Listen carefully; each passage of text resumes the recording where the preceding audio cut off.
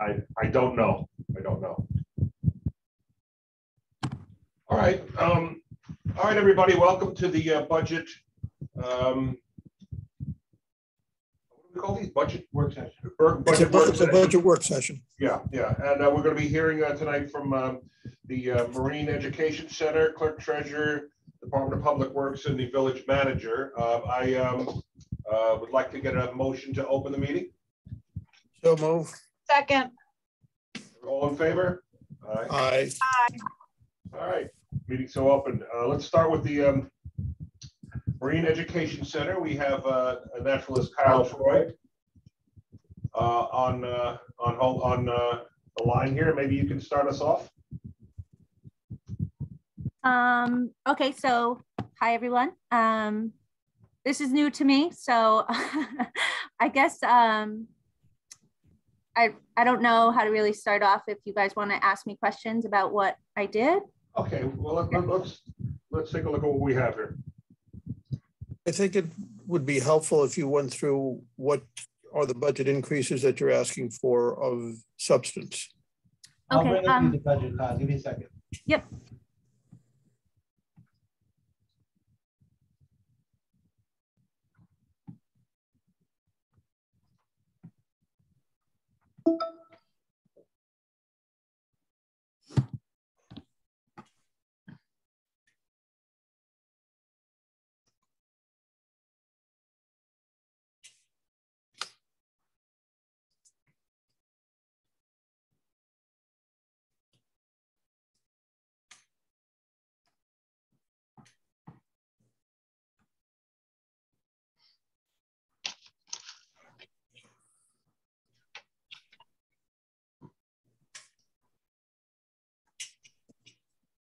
Okay, so Marine Education Center is 7146. We're going to start off with salaries, which is the .1 codes. Pretty much we went from 56,257 to 56,804. Slight change. The next line item is the part-time staff. Those amounts remain flat, other than we're increasing the part-time assistant naturalist from 10,000 to 12,000. The overtime line is being increased from 1,500 to 3,000. Can we discuss what the overtime increase is for? Yes, so the overtime increase, so this year, my programs have tripled. So I'll be working a lot of weekends, where last year I kind of, they decreased the overtime because obviously COVID. It initially was 3,000. They decreased it. And then now with all the programs coming back, I will be working a lot of 7 days a week, and I'll be going over my comp time, which I was compensating for with the 1,500. So I had a lot of comp time, but the 3,000 will help with the extra programming. All right. So now in .2 codes, the 7146-220, which is Marine Education Center's office equipment, that number is staying flat from 3,500 to 3,500.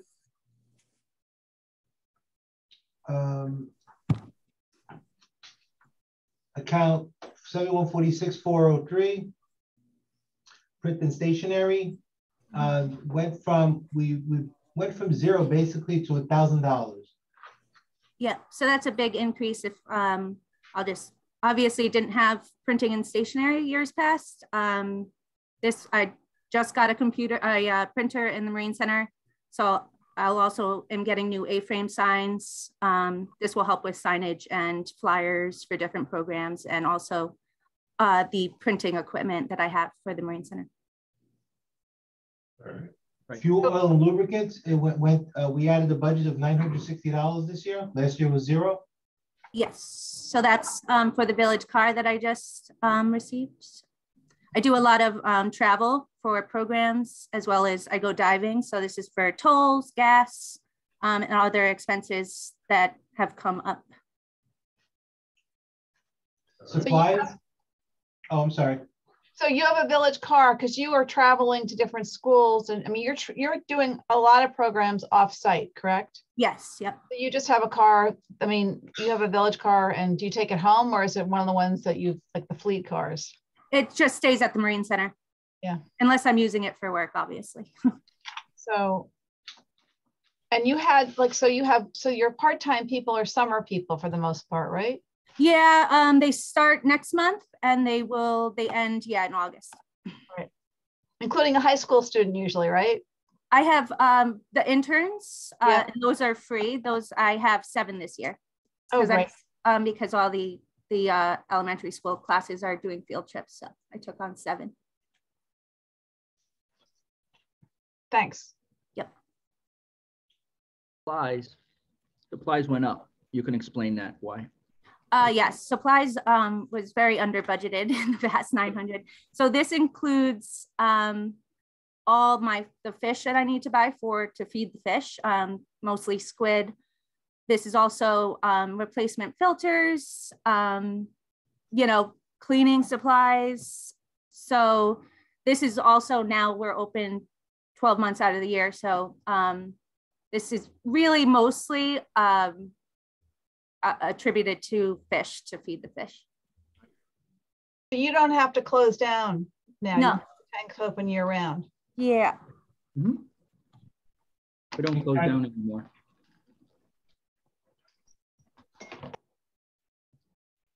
Contract services, we went from 11,300 to 14,700. Majority of cost is attributed to House of Fins for the services they provide. And I could explain the increase. We had to add UV filters last year. These tanks are now about 7-8 years old, so we'll have to replace the tops this year, and also a lot of the pumps. So this is why we increased House of Fins, as well as it was under budgeted for the extra months, so we had to add in extra months of maintenance. All right, but we're 12 months now. Yeah. So what, when we have this conversation, I mean, Kyle's got one of the departments that actually brings in money. And we never talk about that when we're talking about the expenses.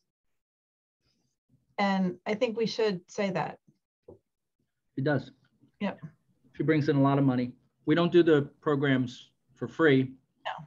Like, what would you charge, Kyle, for a birthday party when you do a birthday party? That I might increase, but right now it's 300. Okay.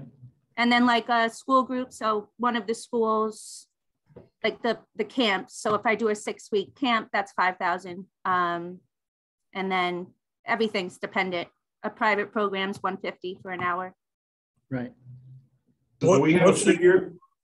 Do we have a figure on what the income is for the estimated to be for the year?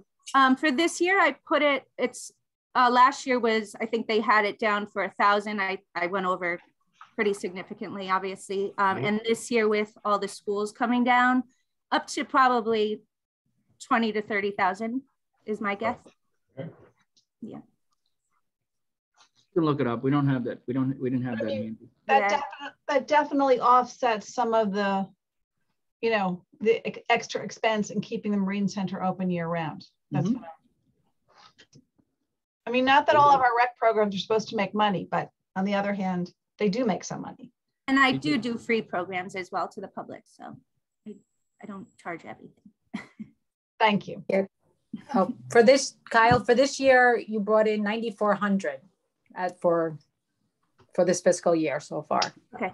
And the schools are going to go towards that fiscal number as well for this next coming month, I think, right, Laura? Yep. The schools at the end of May. Yeah, we finish at the end of May, Kyle. So the schools that come in May, that will go towards this fiscal year. Yeah. Correct. Yeah. Okay. And we're budgeting in revenues 10,400 in her department. Thanks. She'll exceed that. All right. No issues there. It's a very pleasant part of the budget. Thanks. I try. Anything else? I'm good. All right. Thank you very much. Thank you. Thanks, Thank Kyle. you. Thanks, guys. See you later. All right, see ya. Bye-bye. Bye. All right, next is the clerk treasurer. Mr. Fusco? Yes.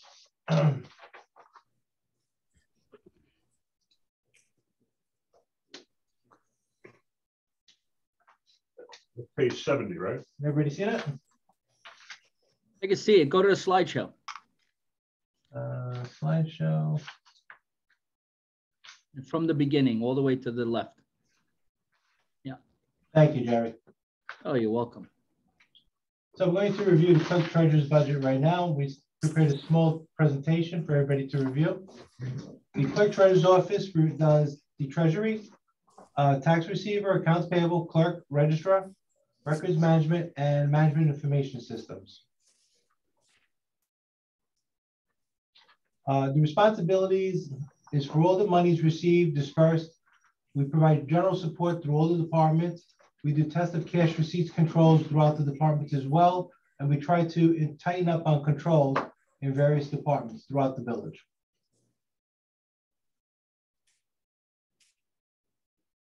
Currently, we're operating with 8 FTEs and 2 part-timers. In comparison to our fellow communities, we're definitely in line with everybody else.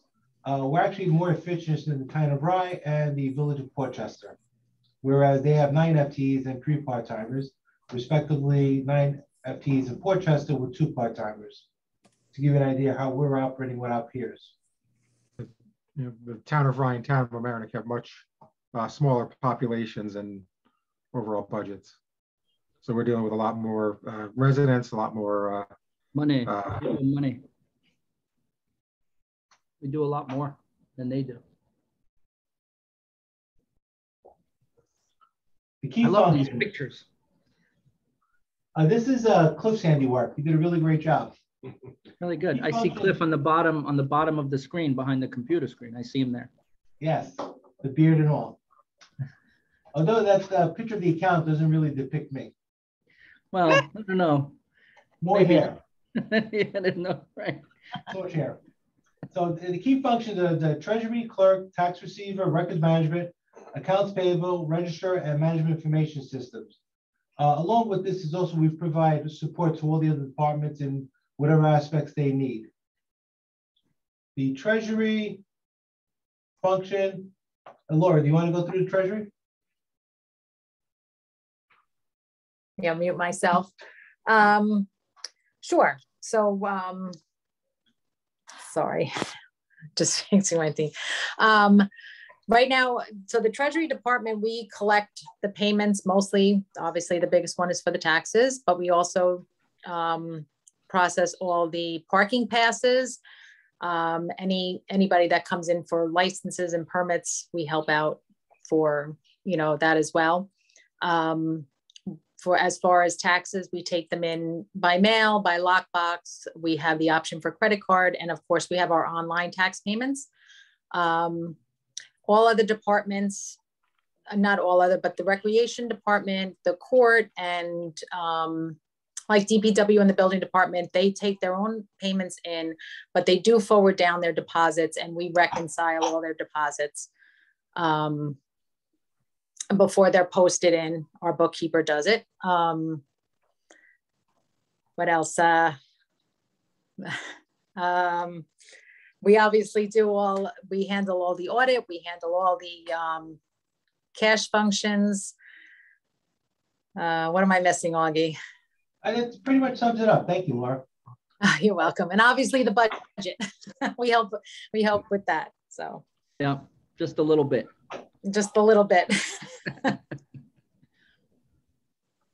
So we also maintain the village website, and we're public information officers. We're the central hub of the village. People call first to the clerk treasurer's office for information, and we disperse the phone calls to various different departments in the village.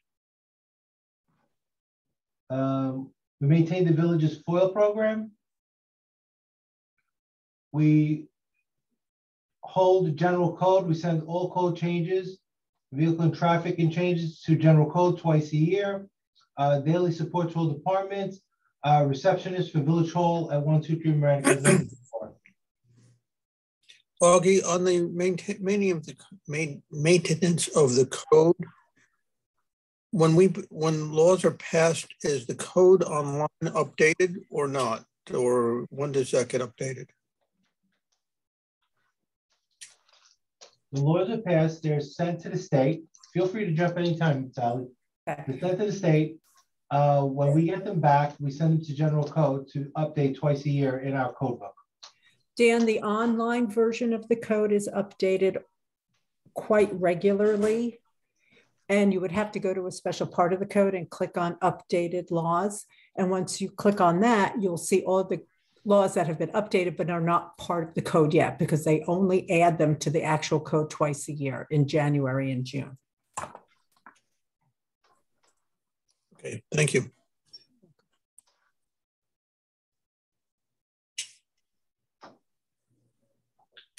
So our department pretty much provides support to 18,929 residents within the village.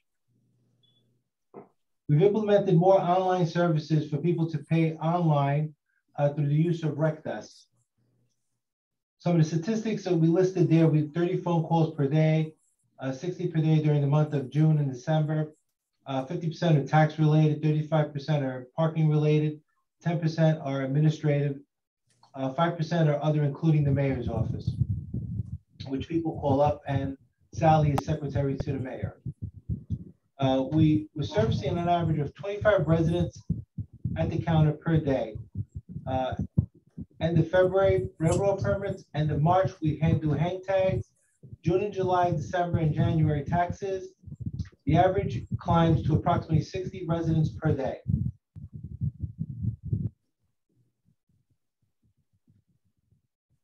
Treasury. Laura went over through this before, but just to go over it really quick. We maintain the general ledger. We prepare monthly and quarterly financial analysis and unaudited financial statements. We manage the audit, the financial statements. We do an annual audit every year, which we work with the auditors and provide whatever information they need. We assist the village manager in the budget process and work with the manager and all the department heads. Key features are cash receipts, bank reconciliations, cash flow analysis, debt service, and municipal financing, investments in village funds, and issuance of long-term and short-term debt, and New York State Navigation Law Enforcement Aid submissions, which we apply for aid for our Marine Unit, Bay Constables. We have to be New York State compliant. We have to follow the annual property tax compliance reporting, and we have to submit a constitutional tax limit. After our auditors can finish, we have to complete a New York State AUD for New York State Controller to audit us as well. Our federal compliance involves preparing 1099s and 1096s. That's both miscellaneous vendors and payroll. The tax receiver collects taxes for 5,294 parcels. Village mailing tax bills during the last week in May and accepts payments until the second week in March. We prepare a tax warrant, collections, small claims, and tax search refunds. Lien sales is done during the month of March. The village has a lien sale on the second Wednesday in March. Transfer tax roll from the town assessors is a process where we collect both rolls from both towns and import it into the village's tax program, so we could actually extend the roll and create tax bills. We record special assessments, water arrears, and sewer use charges.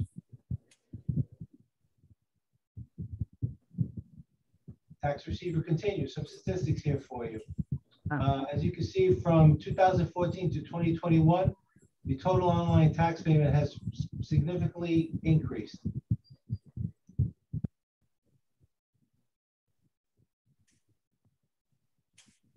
Accounts payable statistics. On average, we're processing about 4,000 bills per year. Lately, right now, 2022 to date is we're in the middle of the year, but we're expected to hit that number as well.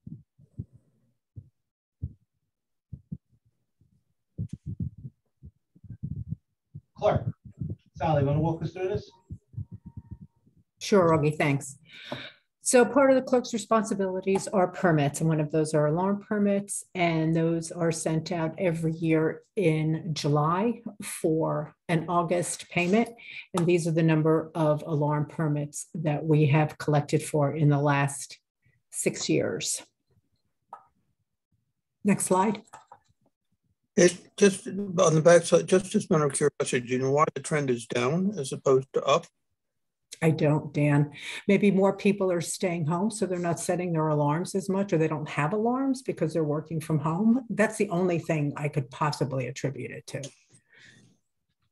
Good, it's going down. These are false alarms, right? No, these are the number of alarm permits issued. Oh, Oh, I think we have.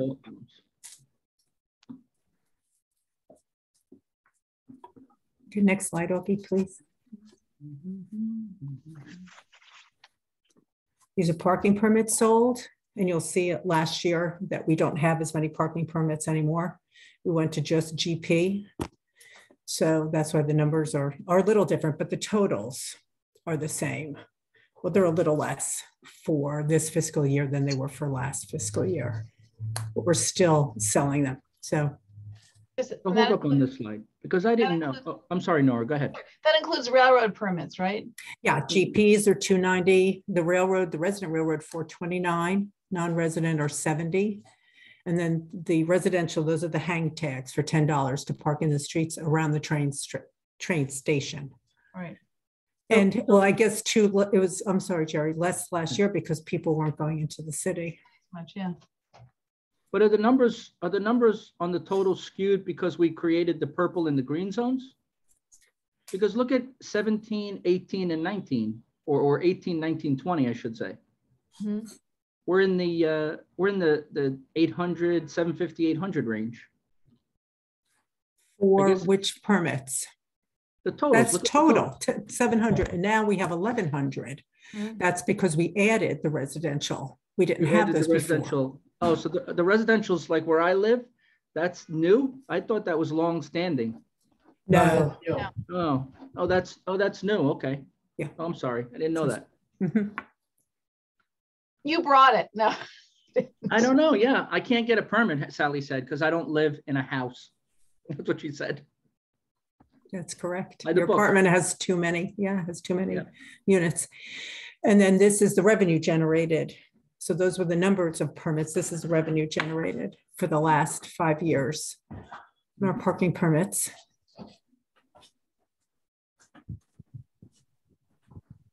This is my favorite slide, Cliff, thank you.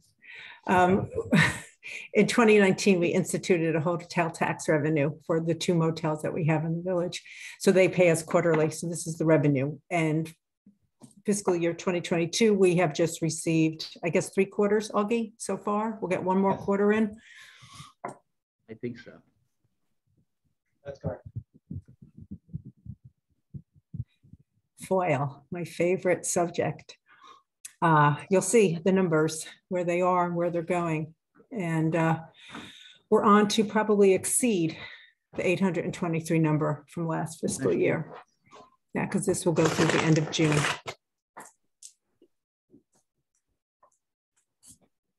Sally, I got to tell you, I'm distracted by the pretty pictures. I'm sorry about that, but I'm trying. It's quite all right. It's quite all right. Okay. So we also other licenses, dog licenses. Those have gone down too. Don't know why. I know people were trying to buy dogs during the pandemic. Maybe they couldn't get dogs. I don't know. Peddler's license, we just do a few peddler's licenses. We have a lot of people call and ask if we would allow food trucks, but the way our code is written, unfortunately, it's not conducive for food trucks because you have to move every 10 minutes and you could never stop on Boston Post Road or Mamaroneck Avenue. I think it's the moving every 10 minutes that's a deterrent more than anything. So our peddlers, we have a few ice cream men and we have 1 man that sells pashminas.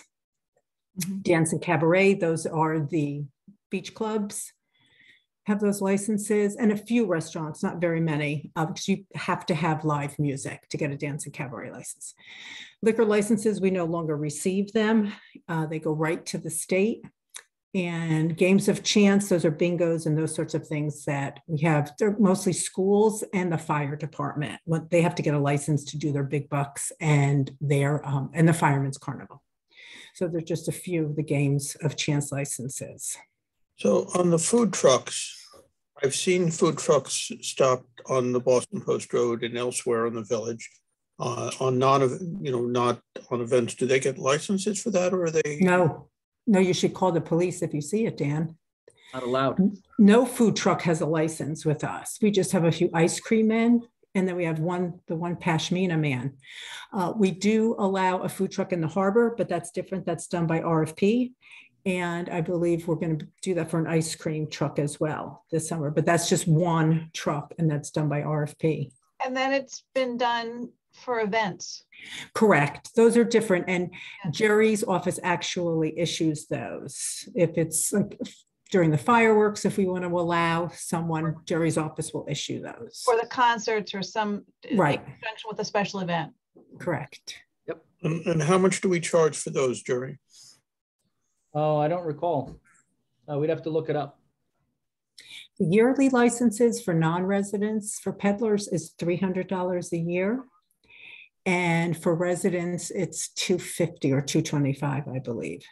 For yearly, did we create Sally, do you recall, did we create a one-time?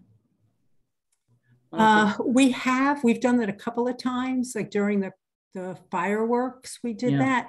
I know for our peddler that comes to sell balloons and things, he takes all the corners, Daryl. He's been doing it for years, and we charge him $300 a corner for that one day. Wow. Yes. Yeah. And I don't remember what we did for the other one. We probably did the same thing, Jerry. Probably, but I think he was a resident. I think he was a resident, so it was $225, but just for the one day. Yeah, I'll ask Courtney now. Just as a matter of curiosity on peddlers, do other communities allow food trucks in by permit? Dan, I've seen them around, like driving around. I've seen them in different communities. I don't know how they handle it. I'd be happy to find out, because I know we get calls from food trucks all the time, and asking, well, can we do it like once a week in the harbor during the summer? Can we have a food truck night once a week or once a month? Or I'm happy to find out what other municipalities do. I think it's a potential source of revenue and a service to residents if we can find something is meaningful and doesn't overly compete with the restaurants that on the avenue, et cetera. Right. So maybe we should look into that when time permits, because judging from all these slides, you have so much extra time.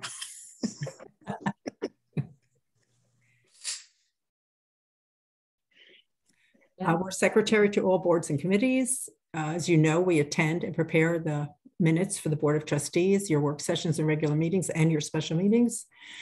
Elena in our office prepares the Traffic Commission agenda, and she also compiles and emails that to them for their monthly meetings. She keeps the Traffic Commission's files. We prepare and mail disclosure forms for the Ethics Board. We're secretary to the Ethics Board as well, with follow-up letters. We upload all board and commission minutes to our website, except for land use. That's done by the planning department. We have been preparing all Zoom meetings for all board and committees, except for the land use, they do theirs, and also sending out the Zoom invites for all boards and committees except land use. It's a whole new job. Yeah. And that's it for the clerk. All right, thank you. You're welcome. Website, we work with public information officers to maintain the village's webpage. Registrar. The Register of Registrars contains and sells records of birth certificates and death certificates that occur or that have occurred within the village of Mamaroneck. This is another thing that Elena works on, and she does a great job at it. There are 3 stipends for the village registrar. There's the registrar, deputy registrar, and the sub-registrar. The key functions is to maintain records of all death and births within the village in accordance to state guidance. We sell birth and death certificates. Death certificates filed, we average 100 deaths per year in the village due to having Sarah Newman Nursing Home. Our records management facilities is located on 650 Halsted Avenue. We have a part-timer who runs that facility, Victor Malinowski, does an excellent job in indexing all the things and locating and listing all of the files in the state archives software program. And basically, he follows the life cycle of the record and its useful life. We follow a document which used to be called the MU1. The new updated version, Sally, what is that? The NY100? LGS1. LGS1. And basically, every record has a useful life. At the end of its useful life, it needs to be destroyed. Victor goes through those records as they come tagged. The software indicates which records have to be destroyed, and we destroy them. That is done annually. We aggregate all the files, and we call for the shred mobile from Westchester County based on their availability. If they're not available, in past years, we've actually got a vendor to come in and shred the documents. So the hard copy is shredded. Do we keep electronic copies of all that beyond that? If the hard copy is shredded and deleted, the digital copy is deleted as well.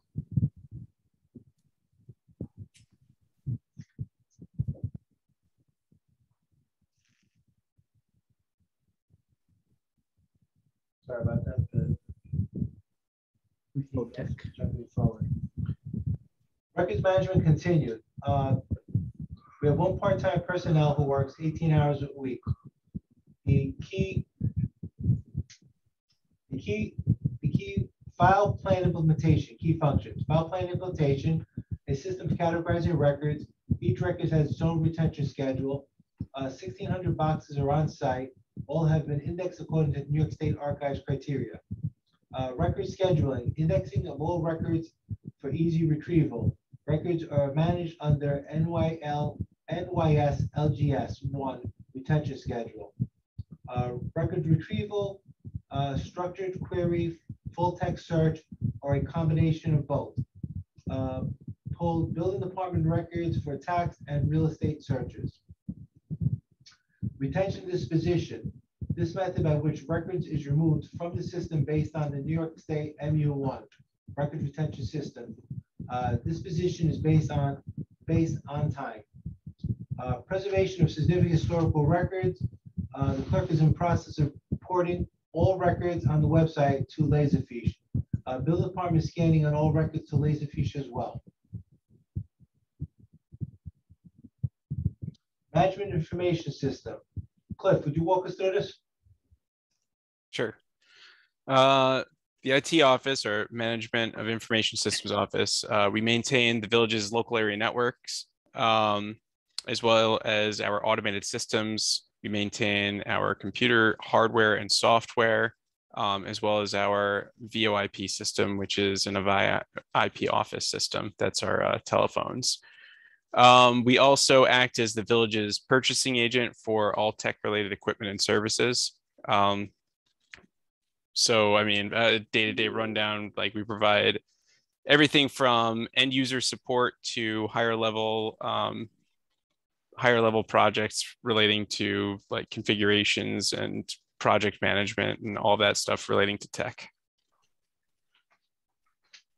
Could you give us an update of where we are on the implementation of Municity?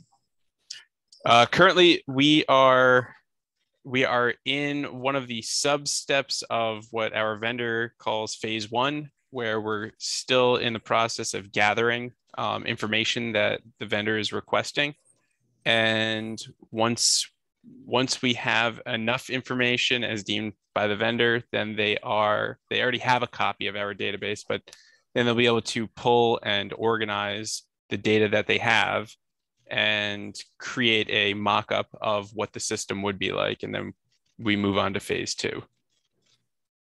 So when do you think we would be fully operational on Municity 5?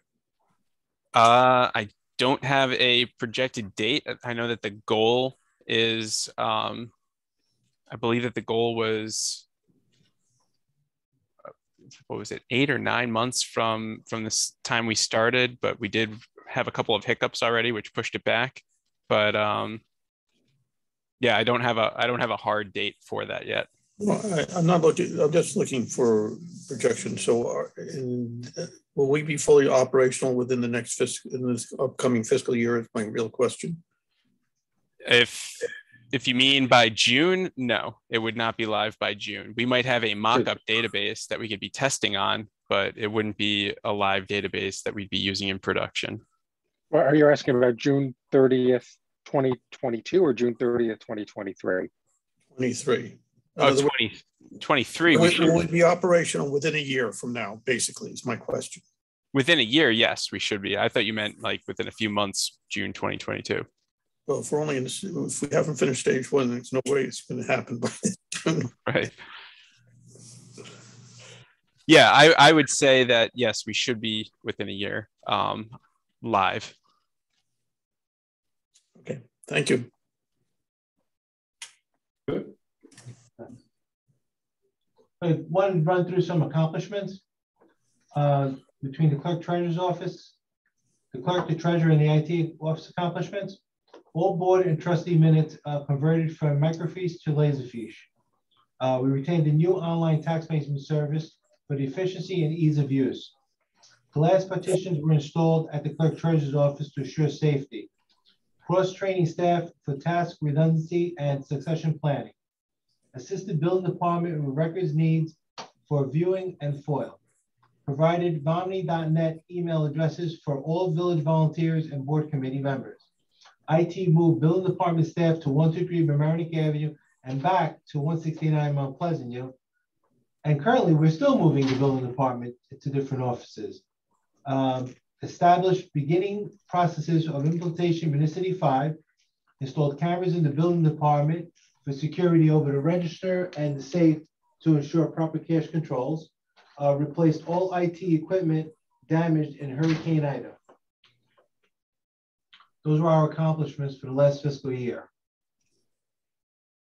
Our goals for next year. One of our biggest goals is to complete Municity 5 project with all scanned files accessible through the website. Establish more efficient ways to access tax billings on the website. Establish electronic bill pay for use by accounts payable. Investigate ways to assure that online tax payments using online bank bill pay are accepted. Implement strong cash control procedures in the building department.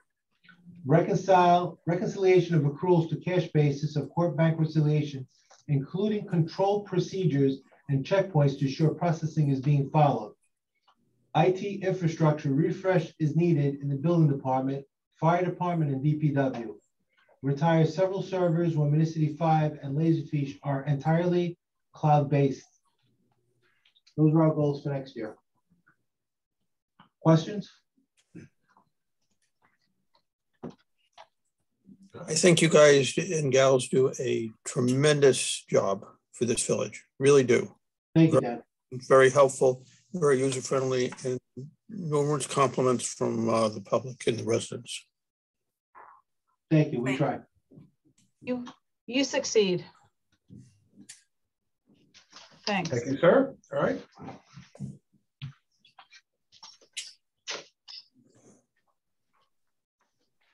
Especially in the past 2 years, when things change every day.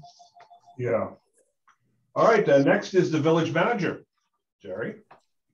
Lou, we'll go with Public Works first, and I'll go last. Oh, you're right. I'm sorry. Right. I skipped ahead. Chief, how are you? Hello, how are you? All right. Hey, James. Hi. So a little information, if anyone's not sure. Our Department of Public Works is responsible for the overall operation and maintenance of village public works infrastructure. We have 96 lane miles of village-owned roadway. That doesn't include the state Boston Post Road or county-owned Harrison Avenue. that we are required to maintain during snow emergencies. We currently have 16 village buildings that we maintain, the entire village fleet of vehicles, and 43 employees among 7 different divisions. Our divisions are the administration division, sanitation division, highway division, sewer division, central garage, sign division, and facilities maintenance. Most of those are pretty self-explanatory. So if anybody has any questions, I'd be more than happy to answer questions about the divisions. And if not, then we can work our way into the budget itself. Questions? Chief, I want to start with 1490, and either Augie or Dan will put it up on the screen. But I need to point something out. I'm taking my headphone. You know the account numbers on the left-hand side, 1490. That's it right there. So as everyone knows, Tony's out sick, but his full salary is in our budget. He continued to get paid for 6 months, and then now he's on a different type of compensation. And so because of the loss of Tony, we've had to move people up into the management position. And we had Mark Ferraro, who was the longtime assistant general foreman.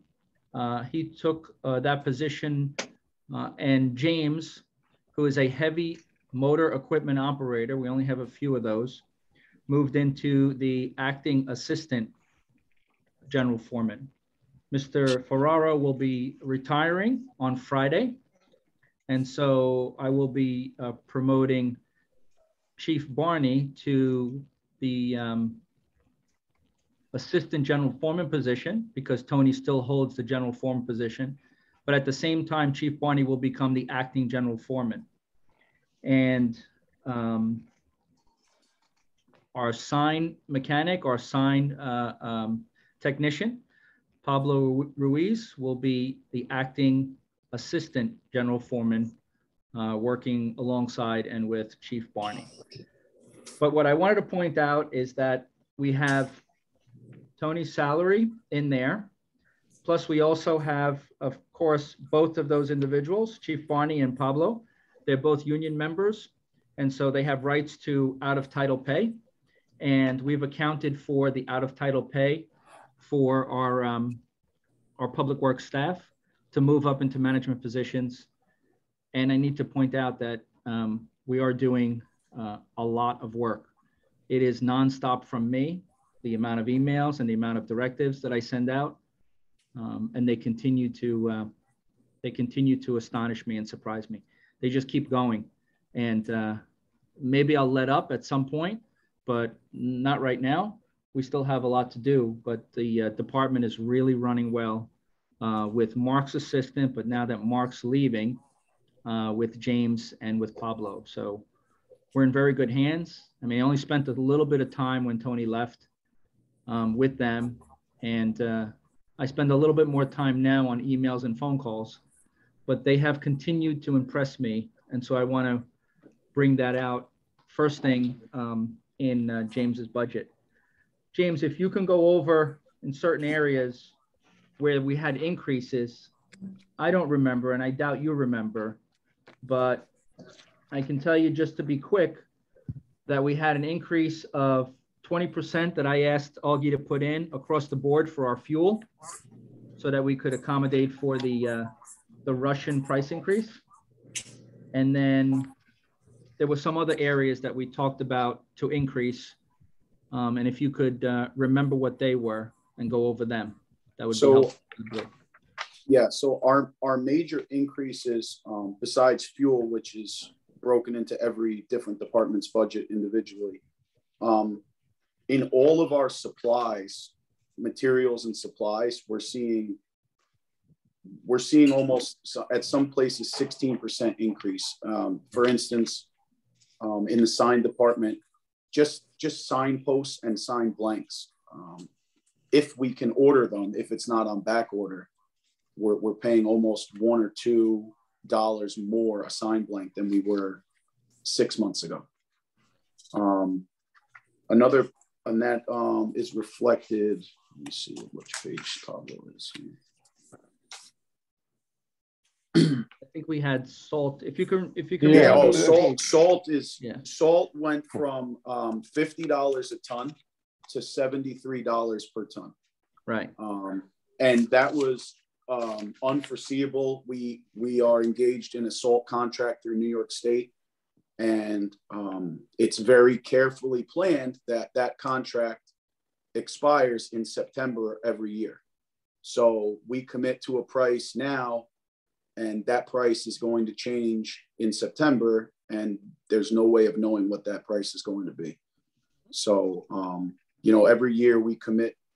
In the past, we were committing to, I think, 1,200 ton of salt a year as a minimum guaranteed amount. And we've always ordered more than that.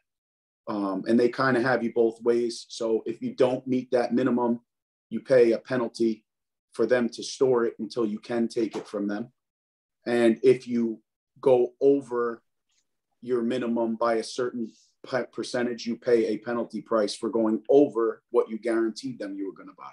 So they've increased the cost exponentially, obviously, but there's also, you know, always unforeseen costs with that, because you're never going to only use exactly what you guaranteed them. It's impossible. You can't predict the weather. Our equipment. So I should say before the chief continues, is that because of Ida, we've had to touch every piece of equipment that was impacted by the flood, either draining fluids or having more extensive repairs. Some of those repairs we tried to do in-house while we're keeping our fleet of trash trucks going out every day. But a lot of those repairs we had to do with contract services, including our newest vehicle, which was or maybe not the newest, but our new vacuum truck. So we've been able to keep up with that significantly. We had also, we have an increase of about 20. So James, it's our 5110 budget where we have various repairs. We've increased that from 41,000 to 49,295. And that is above and beyond the fuel increase. So that's 20% just for, so we're budgeting now basically repair costs of about $50,000. Yeah,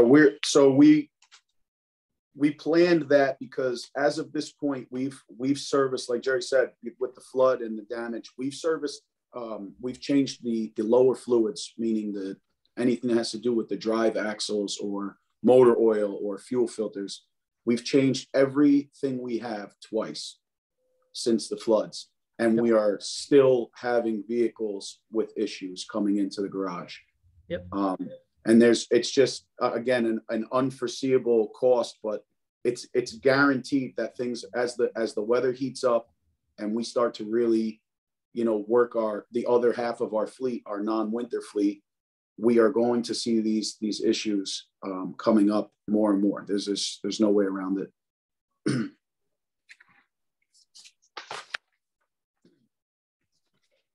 What I want to say is, oh, go ahead, Trustee Natchez. No, go ahead. So what I wanted to say is, we talked recently about river cleaning and channel cleaning. Pablo, Chief Barney, and I, and Dan have discussed going out there and using the $30,000 line or $32,500, whatever we have, to get a jump start on that. Utilizing later on a contractor, which I will ask the board to do a budget amendment for the price range that I get for the contractor. But what we have not increased much here, we did put in the $10,000 necessary for the river gauges that we're going to purchase for the annual maintenance. So that's taken care of. But we don't have a larger number in this budget for our river and channel cleaning. We've kept the catch basin cleaning the same because we have a process where we do our own catch basin cleaning now. We don't have to have an outside contractor. But that's something that we're going to have to talk about with the board. If we're going to do more of that work, it's going to require more money. If we're going to do more annual work. So right now we're targeting five or six locations that have historically silted up and caused issues. We're going to attack those areas. And that'll take probably, I don't know, 4 or 5 months to get done. There'll be certain sections, as I said in the email, where we access the rivers from private property instead of getting agreements with homeowners or property owners. So we will do what we can with what we have now, but that'll be a discussion later on.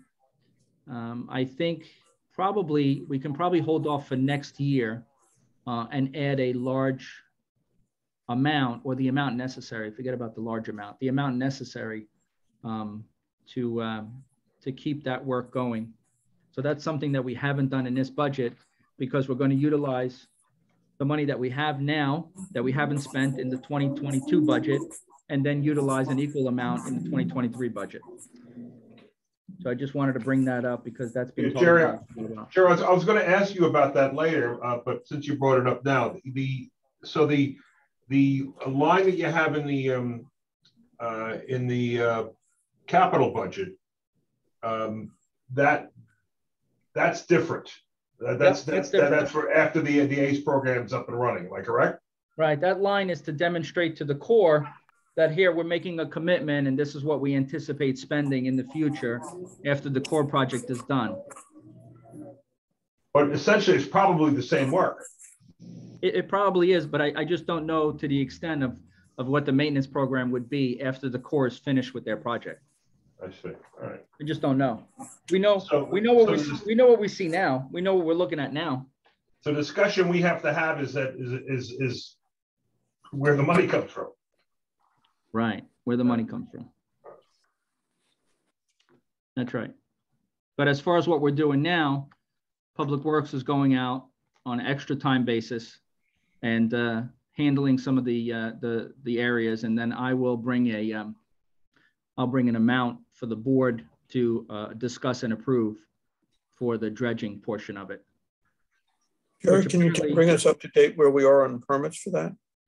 Joe Tremelli just filed those permits, so we're supposed to touch base with our contractor next week, and then see where I'll touch base with the engineer, see where the permits are for that as well. It looks like we did the same. Sorry, what? I'm sorry. Go ahead. Finish. It looks like we did the same work in 2011 or 2012 last time. Okay. Are we just doing Mamaroneck and Sheldrake, or are we also including Beaver Swamp Brook? We're including the handwork in Beaver Swamp Brook, but I didn't have any plans that I could recycle and utilize for Beaver Swamp Brook. We just had Sheldrake Mamaroneck plans. So we may have to take a look at and do an assessment on Beaver Swamp Brook before we put a dredger in there. But there are trees and other obstacles in the brook that need to be addressed, and our forces will do that. And Jerry, how high up the Mamaroneck does it go? Does it go up to the dam?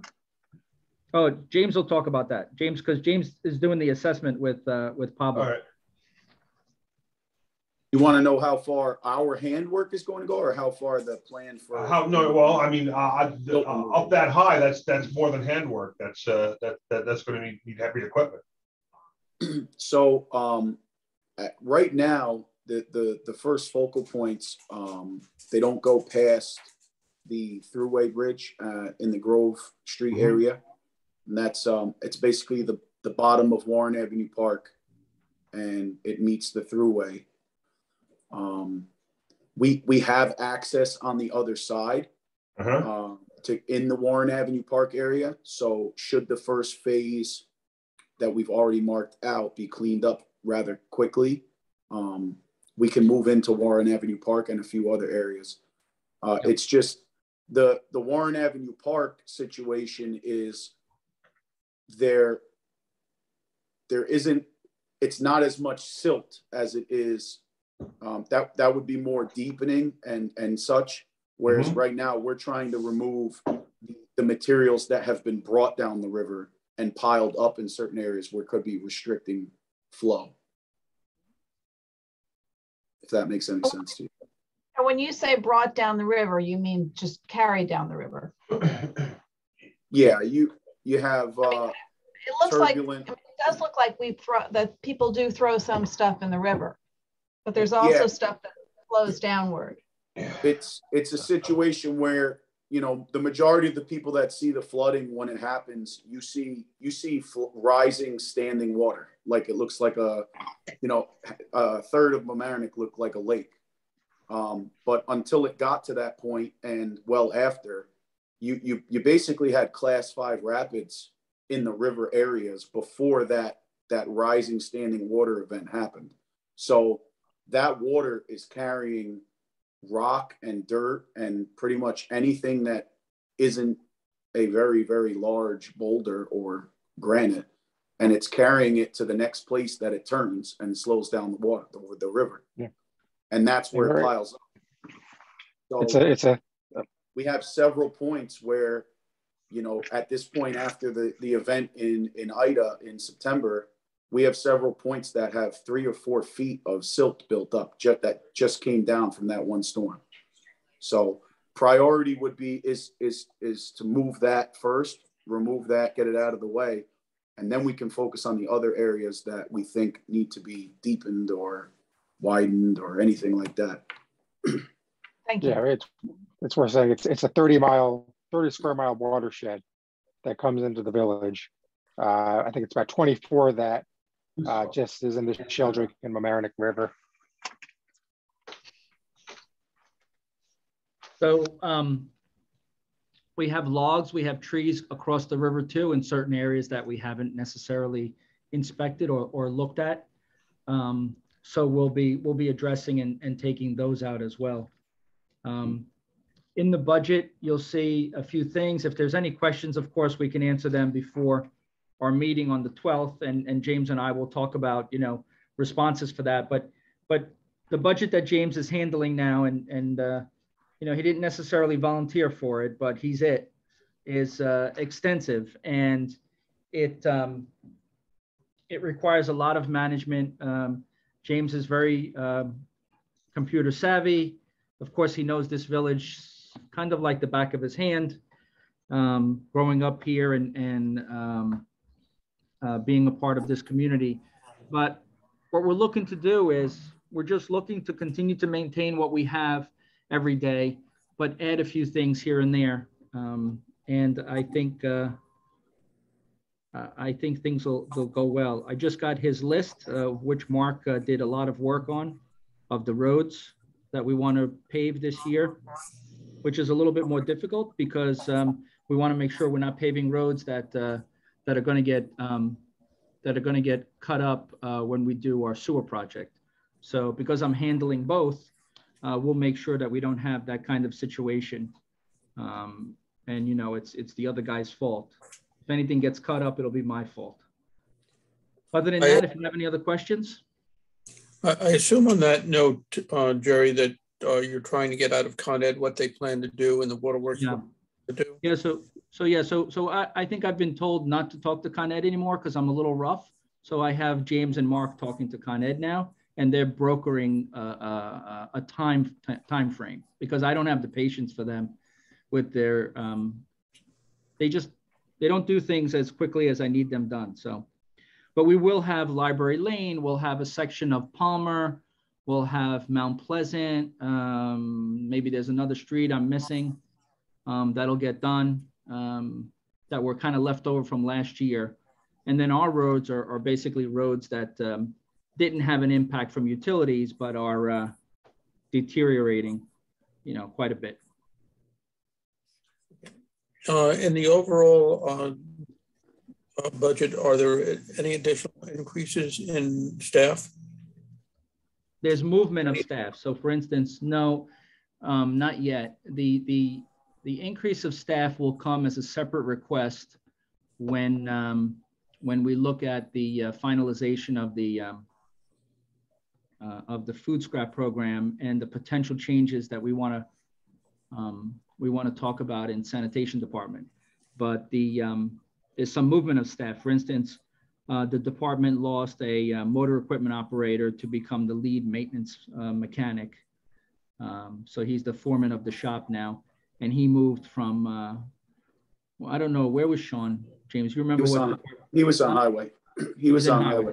He was in highway. Now he's in the mechanic shop. So you'll see a decrease in highway of like 20% and an increase in auto mechanic, our auto shop, repair shop of about 14%. But no, we're not adding staff in this budget. We're going to add staff when I talk to the board about doing something a little different with sanitation and with food scrap. And that'll be in it after the budget is approved. All right. All right. Anything else? Thumbs up. All right, Chief. Thank you very much, sir. Thank you. Have a good night. All right. See you, Chief. See you tomorrow. Thanks. Okay. So Dan prepared a PowerPoint, and I wanted to make sure it wasn't as flashy or as jazzy as the clerk treasurer's. And because we're all about business, we're not about the, you know, the glitz. So Dan, go to the next slide.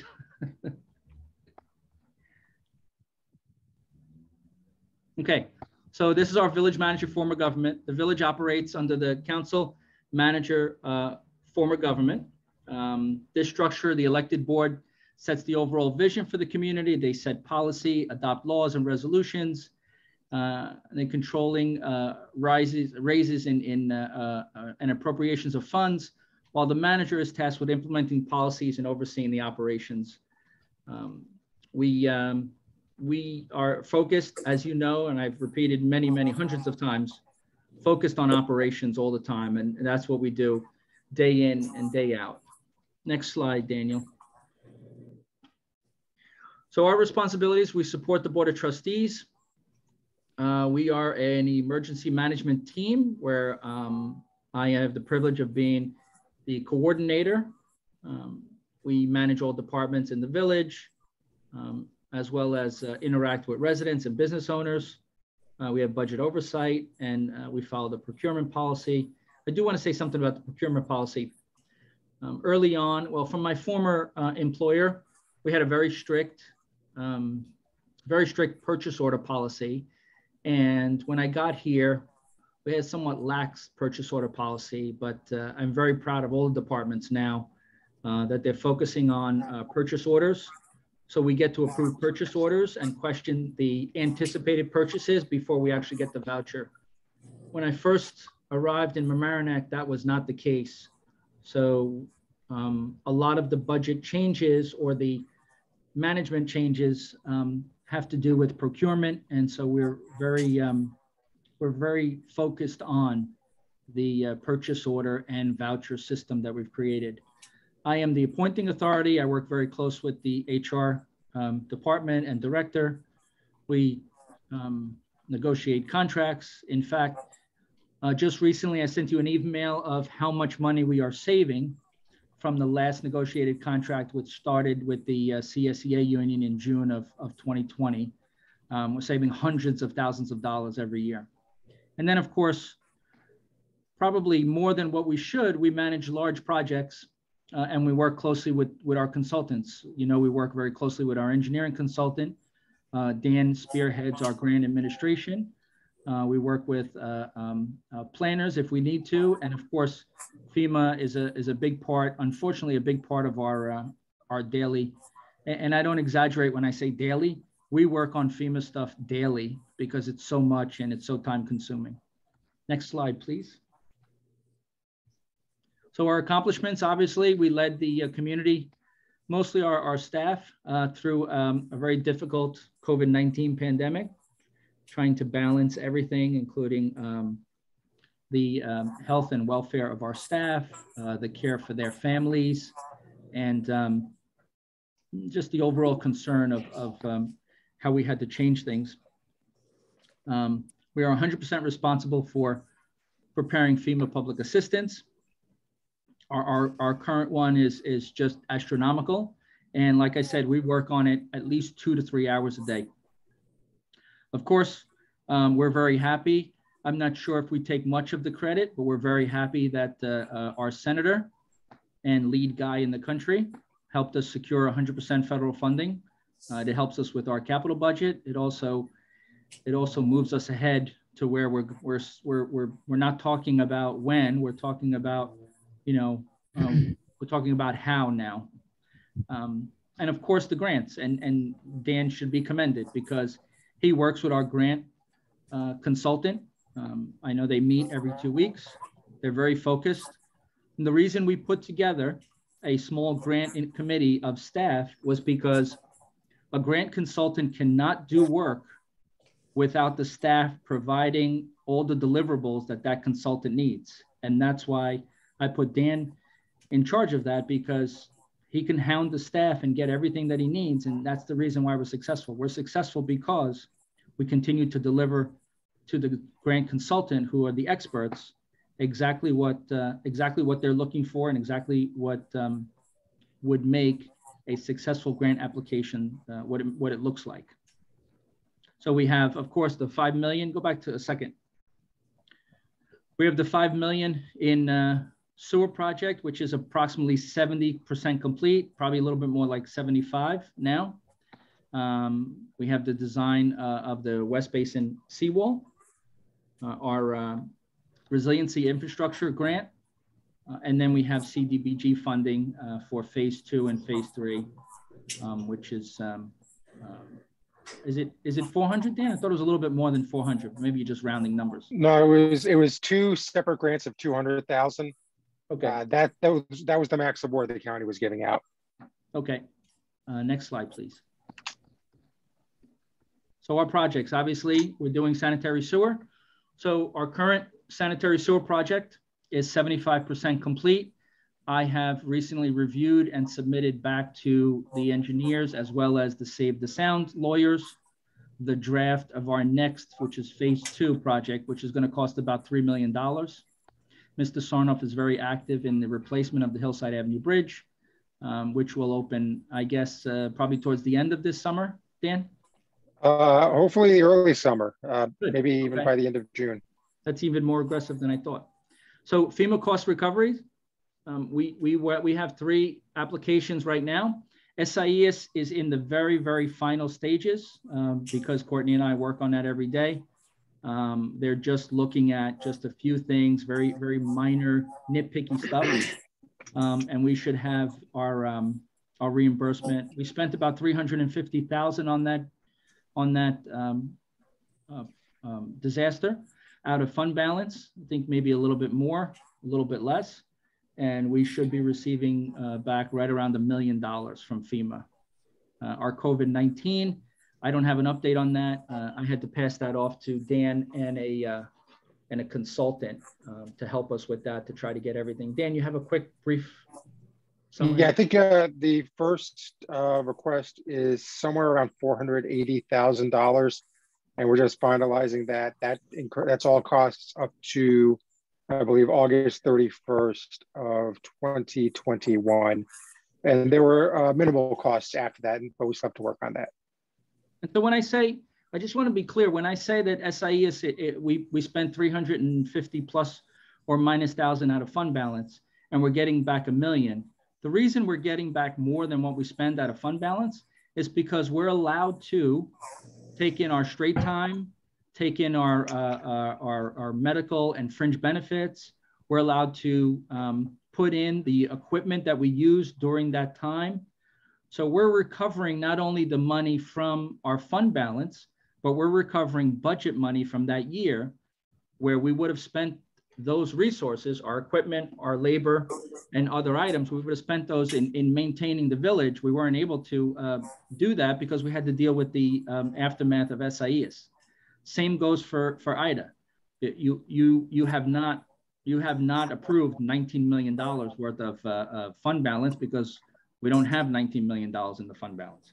You've approved 3.5 or I think $3 million in the fund balance, but our application is significant because of all of the equipment, of all of the time, straight time, overtime, everything that went into it is significant. Plus, there's also future costs in there, like a $5 million Tompkin Avenue Bridge, and potentially $3 to $4 or $5 million in infrastructure that we still are looking to find time to investigate, storm sewers and the like, to see how damaged they are. Our pedestrian safety, that's a big deal for us. We have, of course, everyone knows about the Fenimore Road and Prospect Avenue. On that project, we decided to value engineer it. We're just putting out the heavy construction. Parks Department is doing the landscape planting and soil work, and the Public Works Department is doing the striping and the signage for that project. So we took approximately an $80,000 to $90,000 project, and we're probably in the range of, with supplies and our own forces doing it, somewhere in the low 60s to do that project. We have Waverly Avenue in East Prospect, and we have, of course, the improvements at Mamaroneck Avenue School. Everyone knows we have more. We have the Oriental Walking Assessment, which is going to require some design and engineering, as well as a commitment of funds, and a few other areas. One area in particular is the Sally Roberts area on Old White Plains Road. Can I ask a question about the FEMA reimbursements? Sure. What about, I assume some of that's also paid by insurance. So how does that work? Yeah, so that comes off the top. So like we asked for 10 million, but we got 4 million in insurance, we'd be getting 6 million? Correct. Okay. Mm-hmm. So they won't award us anything until they have all of the insurance recovery. And we've pretty much recovered most of our insurance. We've recovered the full amounts for our buildings that were damaged, and we've recovered whatever the insurance, whatever we can negotiate with the insurance on our vehicles. Mm-hmm. So we've recovered that money already, and that was that's already put back into the budget. So okay. The insurance part of our disaster is complete. Now we are just dealing with FEMA all the time and every day. So whatever we're putting in for FEMA, we're going to take insurance off the top of it. Yeah, they already have it. FEMA already has it, Nora. Okay. They already have our insurance recoveries, because what we did with Ida is, because it's such a large project, is how FEMA refers to it. We started breaking down smaller projects. So I'll give you an example. We spent $111,000 fixing streetlights because they were flooded. The box to control the streetlights were flooded. So FEMA broke that portion out, and we're finished with that project, and we'll be getting that check for $111,000 minus 10%, I think it is, right? Dan, we're still short 10%? Yeah, the Fed's picking up 90. The state hasn't made any announcement about if they're going to pick up anything. So we'll get 100.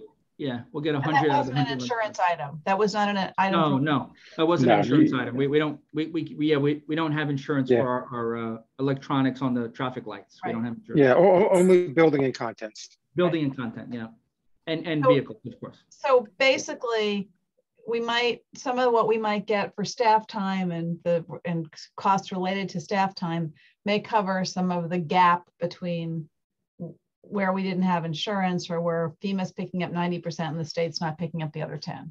Easily. Yeah, easily. Yeah, because we're allowed to put in straight time, overtime, and we have FEMA rates for our equipment.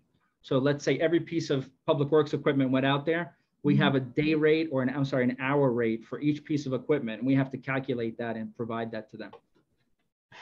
It's a lot of work, but it's worth it. Yeah, it's worth it, because if they're giving it, we're taking it. That's how I put it. That's great. Jerry, a quick question. Yeah.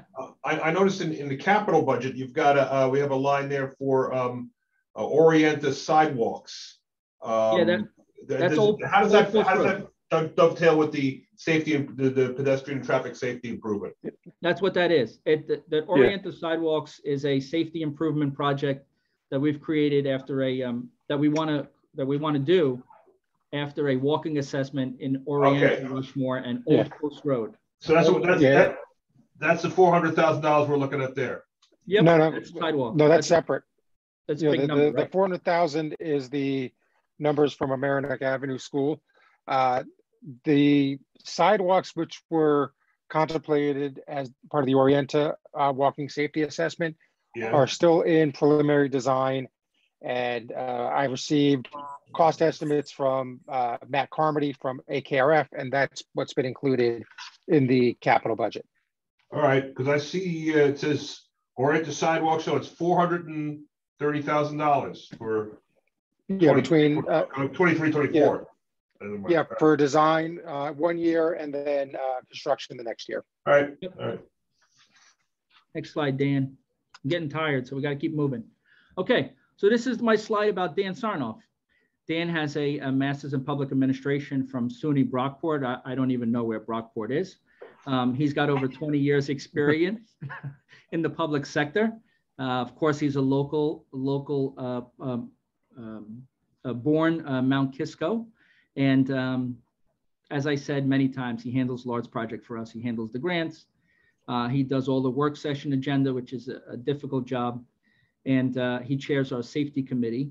But we're working with Dan on the first bridge of 3 bridges. Actually, the second bridge we won't do, but Dan is our point person. And then at some point, they will start the Otter Creek Bridge because the town of Rye, remind me, Dan, how much did they get for that bridge? Obscene amount. It was 4.2 or 4.3 million. It was over 4 million. That's incredible, absolutely incredible. Yeah. So they scored on that one. So that's Dan in a nutshell. Next slide. Courtney. Courtney is my right-hand person. Courtney is a Mamaroneck, born and raised. She lives in Harrison now, just over the border. And she's our point person for the FEMA reimbursement application. She works every morning for a couple of hours on FEMA reimbursement and sends many emails out to department heads, but also is calling our FEMA representatives, which are really nice people, almost daily, 3-4 times a week. She provides the administrative and logistical support for me and for Dan. Recently, within the past 4 months, she has started to support human resources, and she is the point person for the county civil service with all the paperwork.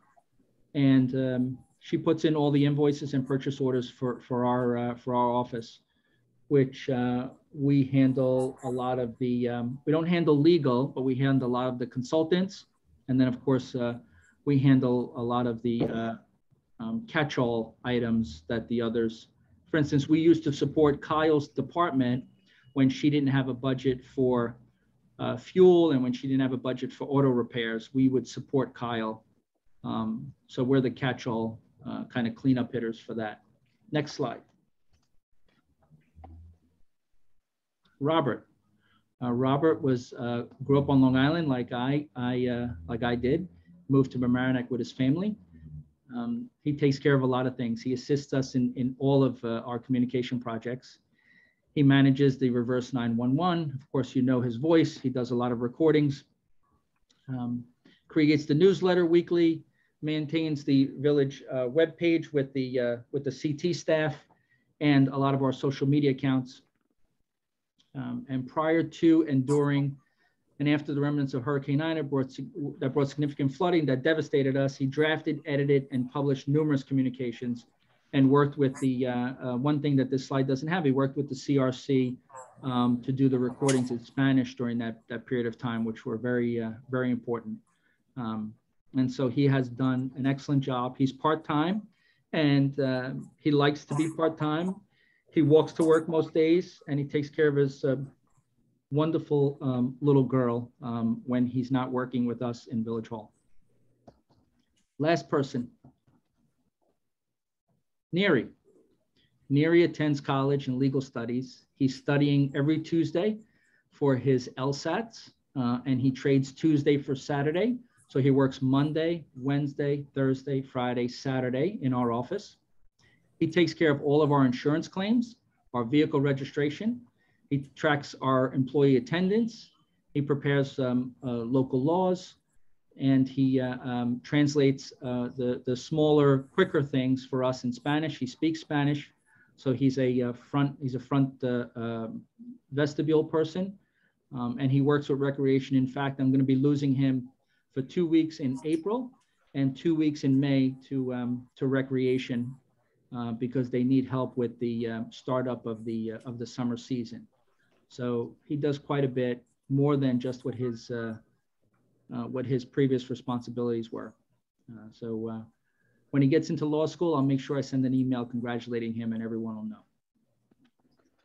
Next. Okay, these are our ledgers. This is boring stuff. Go to the next one.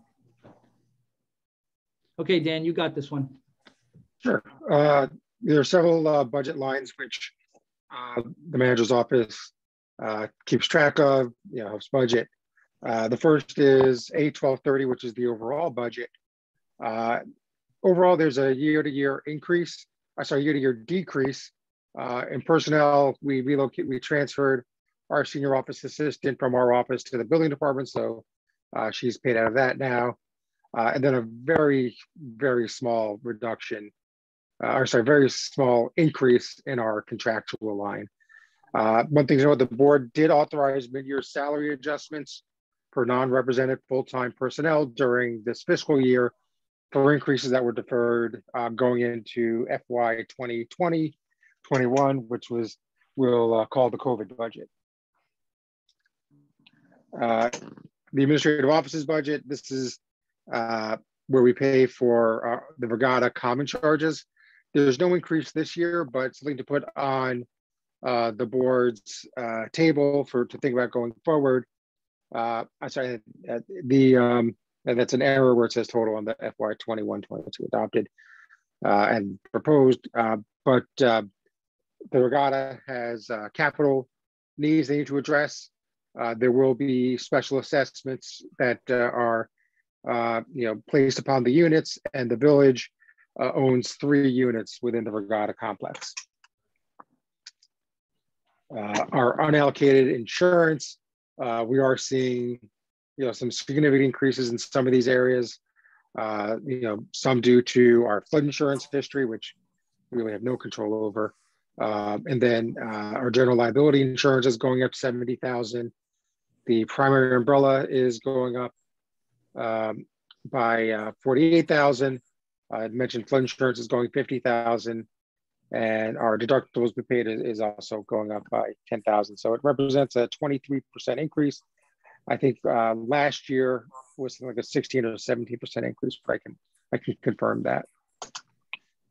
Our workers' comp budget is actually staying static, mostly because we entered into a 2-year agreement for workers' compensation, and it's based on the prior experience rating.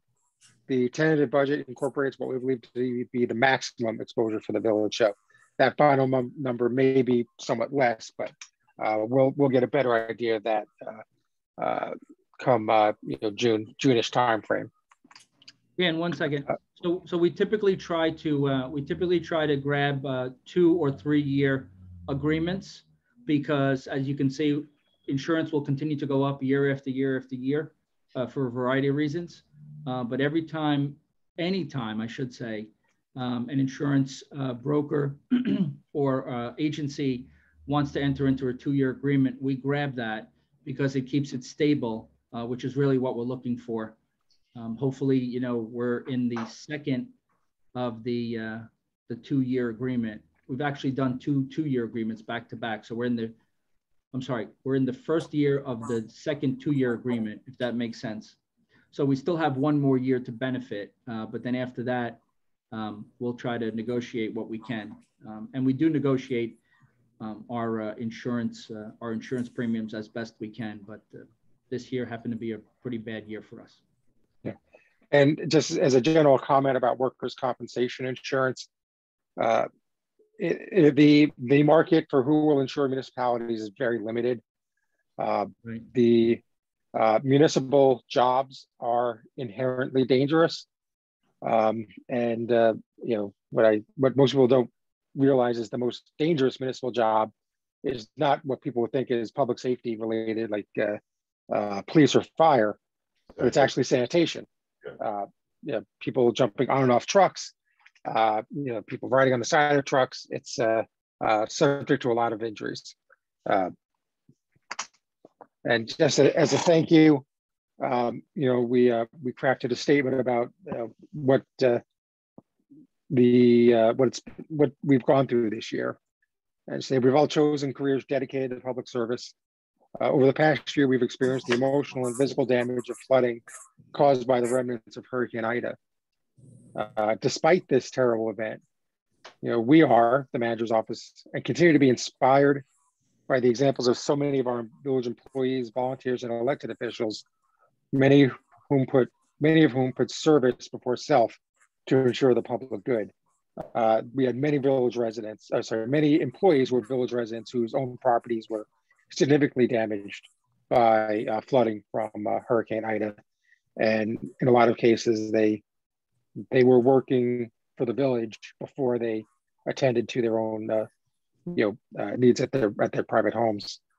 We are truly fortunate and privileged to work in a village that is not just a collection of residents, but a community. Yep.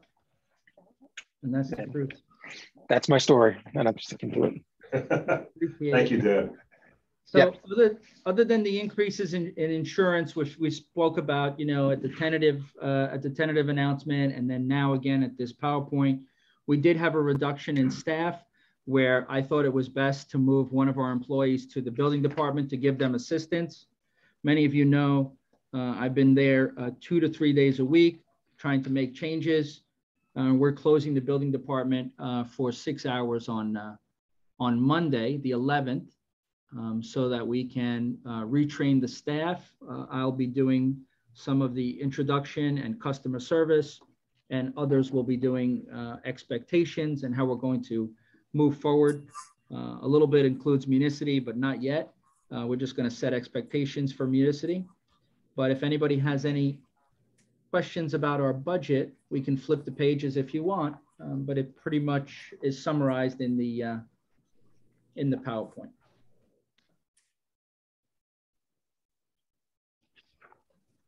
Anyone? All right. So basically you're saying you've moved one person out and there's no additional increases in positions? We moved one person out. We moved an office assistant, Dan. We moved them out and we put them to help the building department handle the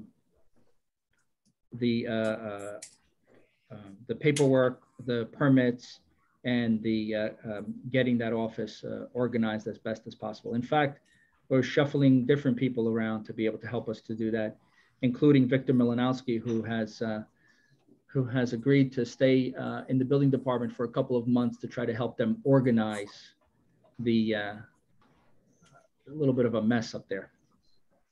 So you have four what I would say people near the counter, as opposed to 3 with the additional person. Am I understanding that correctly? Three people at the counter. Matt Gansert, he's an office assistant. He was moved to our 650 Halstead. He travels back and forth from 169 to 650 and moves files and pulls files for requests and for the people who asking for files and paperwork. So I had to put a dedicated employee on the file work because we had most of the time we had an inspector doing that, and I've taken that away from an inspector. So now it's an office assistant who does that and goes back and forth to our records management facility. So there's 3 people, 1 part-timer, 2 full-timers up at the building department office. Kathy, Karen, Rebecca. Rebecca's the part-timer.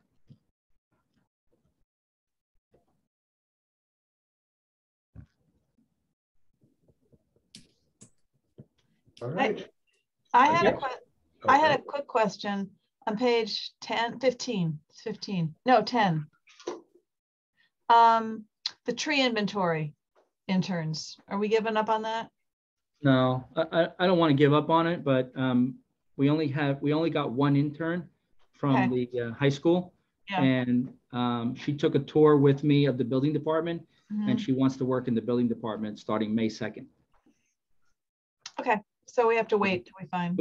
We have to wait, or if I get an offer of interns, I'll quickly convert them to tree interns.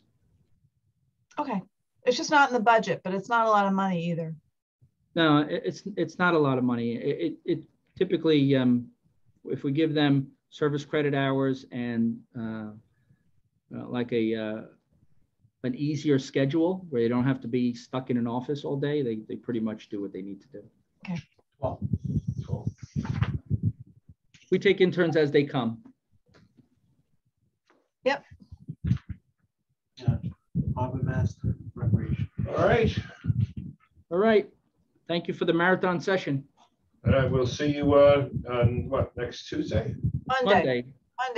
Monday's a board meeting. Oh, yeah, I'll see you a month before the next budget. Okay, great. Monday and Tuesday. Yeah, Monday and Tuesday. Motion to close the meeting? So moved. All in favor? There you go. See you, folks. Thanks. Thank you. Take Good care. night. Bye-bye. See you in a couple of days. Bye-bye.